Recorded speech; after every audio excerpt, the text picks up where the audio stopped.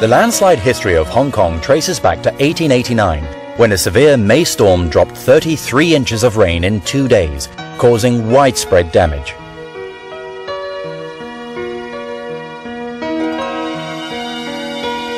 In the 1920s, heavy rains also triggered major landslides, causing the collapse of several buildings and retaining walls, especially the one at Po Hing Fong, which resulted in over 60 deaths in 1925. Hong Kong grew rapidly along with its population after the Second World War.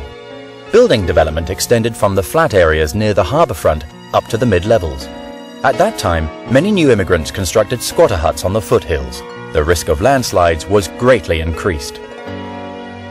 Hong Kong was once again hit by a historic rainstorm in 1966, when over 15 inches of rain fell in 24 hours, causing widespread landslides.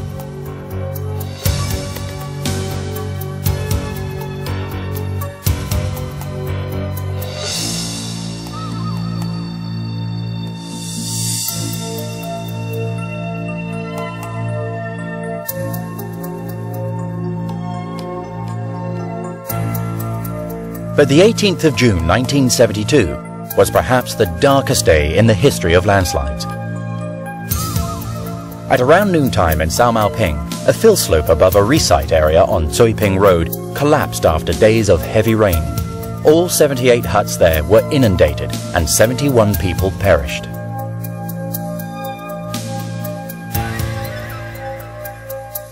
In the evening that same day, a landslide occurred at Po San Road and triggered a chain collapse of 3 buildings. 67 people were killed, and the 12-story Coatwell Court was completely flattened.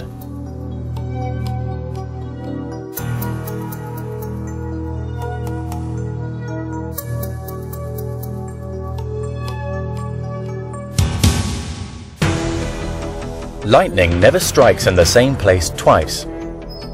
But in 1976, Sao Mau Ping was hit by another major landslide, resulting in 18 fatalities.